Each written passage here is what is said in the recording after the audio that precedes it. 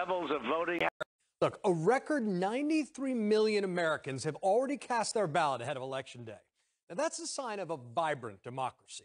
But not everyone wants to see high turnout.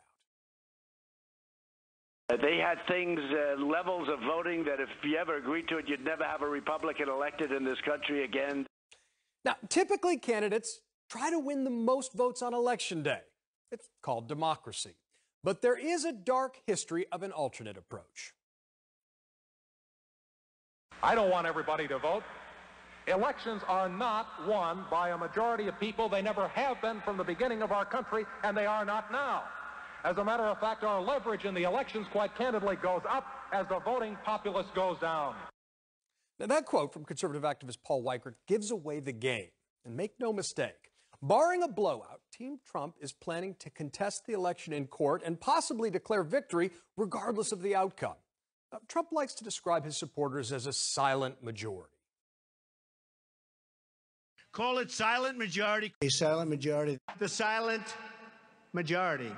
Which is why it's interesting that he doesn't look like he thinks he's going to win a majority, because he's never been a majority president. In 2016, he lost the popular vote by a historic amount, and he's the only president in the history of Gallup never to be above 50% approval.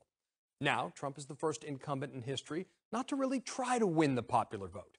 Now, according to the Center for Public Integrity, Republicans have set aside some $20 million on more than 300 court battles, all trying to make it more difficult to vote during a pandemic in an attempt to win that narrow electoral college victory.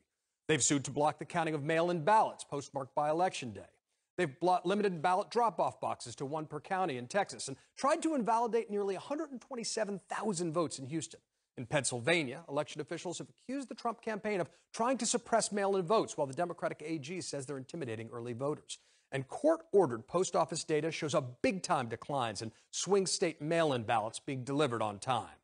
Now, all this is happening against the drumbeat of Trump trying to sow doubts about our elections by baselessly proclaiming there will be widespread fraud, an idea being amplified by Russian disinformation. All of this is an attempt to suppress the popular vote and create maximum chaos around the election, which Trump hopes to take advantage of. Now, Axios reports that Trump is planning to declare victory on election night regardless of how many votes still have to be counted. Now, of course, Trump denies this, but listen closely to his advisor yesterday. President Trump will be ahead on election night, probably getting 280 electoral, somewhere in that range. And then they're going to try to steal it back after the election. Got that? They're planning to call the full and fair counting of votes stealing the election. Well, if anything, it would be the president trying to steal the election, because it isn't really over until every eligible vote is counted. Meanwhile, a loser declaring themselves the winner doesn't change reality, but it would open the door to conflict and a constitutional crisis.